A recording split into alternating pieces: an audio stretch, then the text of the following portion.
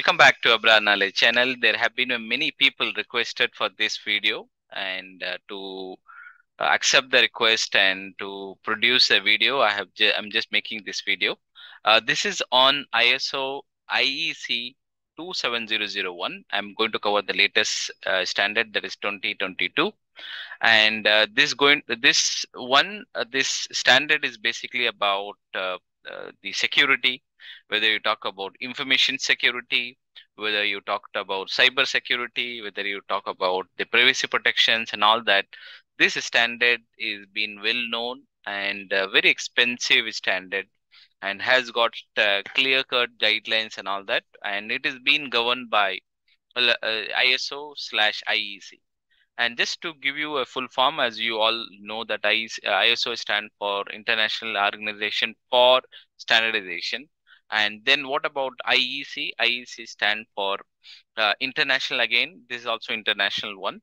International E stand for electrotechnical, and C stand for commission. So international and electro technical commissions, this is the one. 27,27001 is a standard for all the security system, whether it's, you can call it as a, you can use for various thing, information security, and then you can use it for cyber security, you can use privacy protections and all that.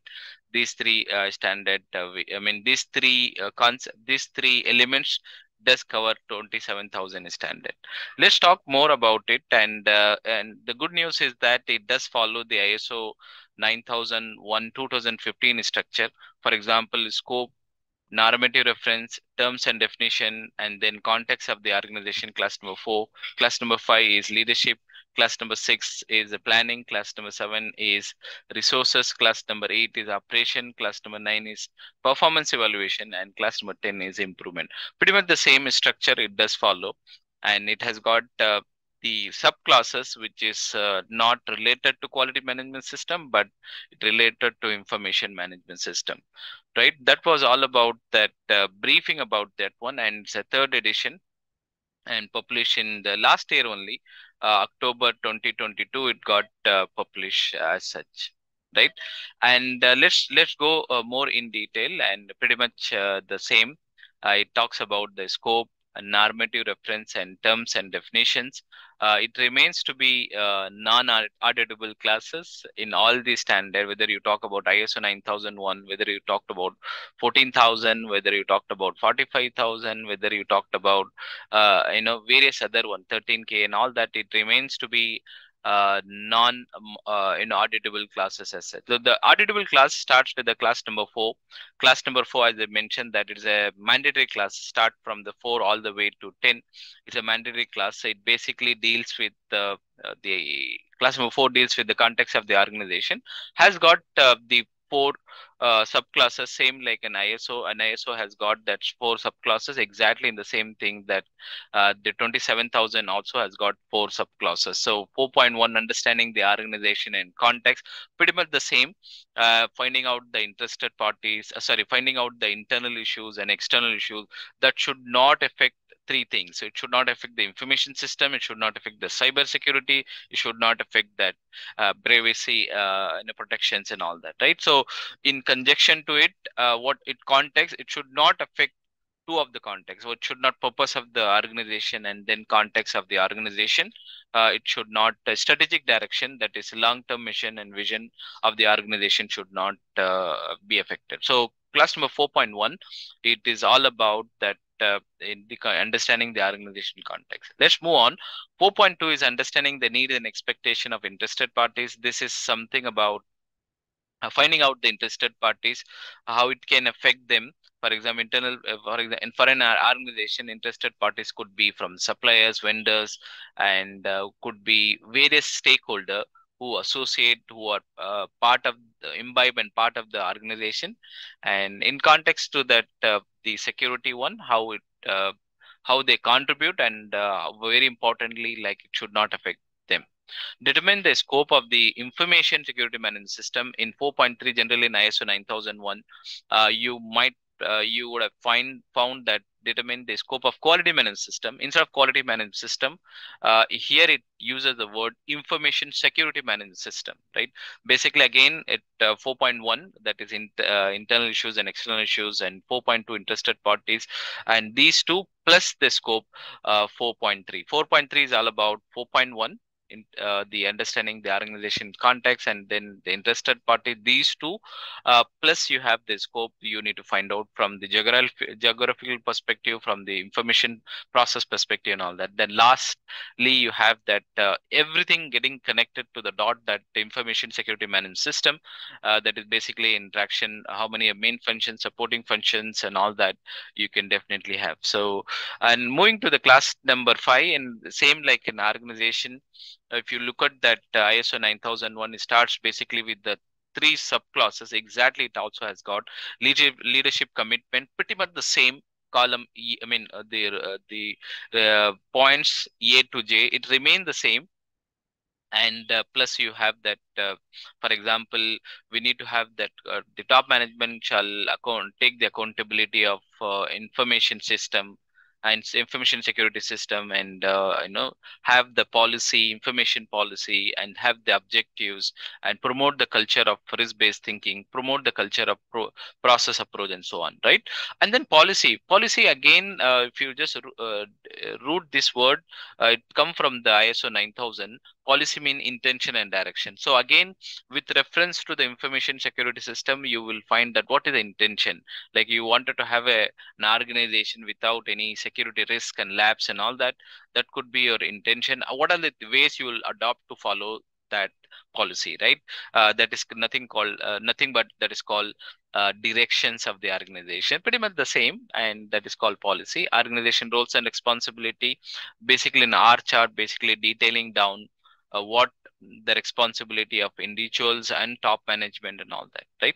Moving to class number 6, again, pretty much the same classes we have, but here slightly the subclass maybe look same from the ISO 9001 to 27000, but completely different. Action to address risk and opportunities. Again, it has given that the points from the 4.1, 4.2, 4.3 and all that it has given. So something like departmental risk, what the risk as a whole for the individual departments it can bring, that we need to find out. And then general, it talks about it. 6.1.2 information security risk assessment, and it talks about it, and how we can just do that treatment also it talks about. Basically, it talks about the assessment, how you will evaluate the risk and opportunities, and how you will treat the risk and opportunities also it will talk about it.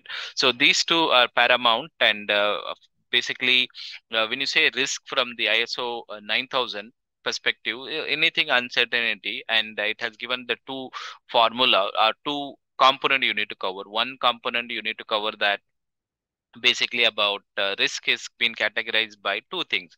One is potential events, severity, what is the likelihood, how much the issue, how likely it is going to happen, right? That is risk assessment. And risk treatment is something how you are going to take it, whether it's low, medium and high, and how you classify them, how you will take the treatment. So 6.1 is easy to structure down. 6.1 basically finding out that risk and opportunity, and then you're just assessing it, and then you're classifying it, and then you're taking the actions. So, and then 6.2 quality objective, and instead of quality objective, you'll find that information security objective and planning to achieve them.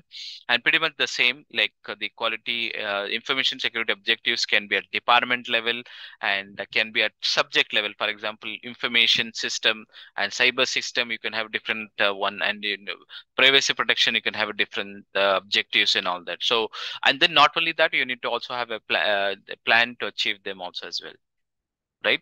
So 6.3 does not exist. Planning of changes does not exist. Only that was there in ISO 9001, 2015 as such. So it does not there in the ISO 27,000. So let's move on.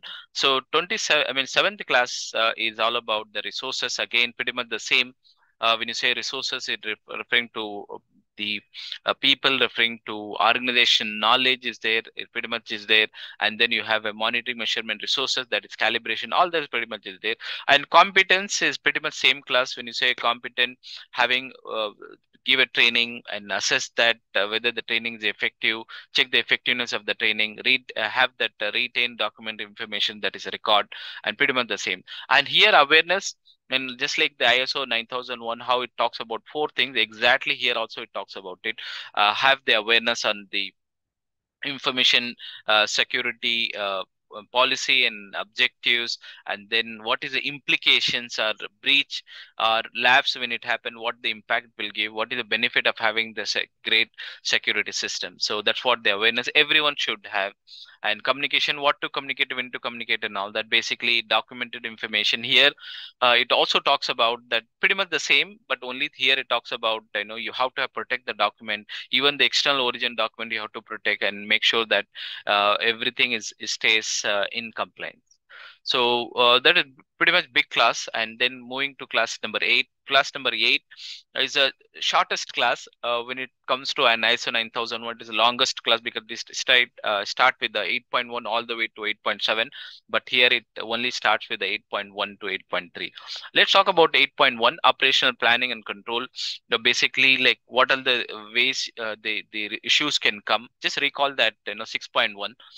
So the issues can come at departmental levels, and then issues can come at internal issues and external issues, interested parties, and all that. Basically, you have a plan. And information security risk assessment again is connecting back to the 6.2, 6.1, information security risk assessment, risk treatment, and all that. So what is being given there in the 6.1, it is been stretched back in 8.1 and 8.2 and 8.3. So that's what it also is. So the class number 8 is pretty much easier in ISO 27000. Performance evaluation, pretty much same. Monitoring, measurement, analysis, have the internal audit, and have the management review. So these three pretty much the same. And you will not find something called 9.1.2 here, that is actually customer focus and all that, because it's basically foreign organizations and all that, right? So you'll not find it, but you will find it 9.1, 9.2, and 9.3. 9.1 monitoring, measurement, analysis, and evaluation. 9.2 is internal audit, conducting an internal audit, plan intervals, and management review. Again, you can conduct a plan intervals and all that. And then so 10, class number 10 is also shortest one. It has got only two subclasses. Continual improvement, find a ways how we can improve that security systems and all that, and then non-conformity and corrective action, how you will take that AD and all that. So it ends with the 10.2, but basically other standard do carry the 10.3, basically talking about 10.3 is basically taking the input from management and improving upon, but ISO 27000 stays with the class number 10.2. So just to summarize, very fast forward, start with the scope, normative reference, and terms and definition that remain same, and class number 4, context of the organization, and with respect to information security system, you will find it internal issues, external issues, interested parties, and then you will also scope and connecting all these things into 4.4. And leadership actually, like again, has got 3 subclasses: leadership and commitment, A to J, pretty much the same one. And policy, information security management policy, and what is the intention and direction you need to have. And then you also have a planning. Planning is actually like very important. The pivotal class is planning, because planning does cover with the class number 8.1 also as well, right? So class number 7 is pretty much stays same like an ISO 9001, and resources, competence, awareness, and communications. And class number 8 is again, it's connecting back to class number 6, the operational planning and control, and information security risk assessment and treatment, and all that. Performance evaluation and improvement, and checked and act. So that what performance evaluation, basically internal audit and management review and all that. Improvement is something you have continual improvement and non-conformity one. So that was all about class ISO IEC 27001 and 2022 is the latest version which I covered today. And as again, IEC, like ISO is being governed by IEC TC 176, exactly in the same thing. IEC has been in turn governed by, there is a security called the Electropedia security is the one and who govern these standards. I hope you find this video helpful, and please do comment if you have any particular sections or any questions you have in any particular section. Please do like, share, subscribe my channel. You have a wonderful day ahead.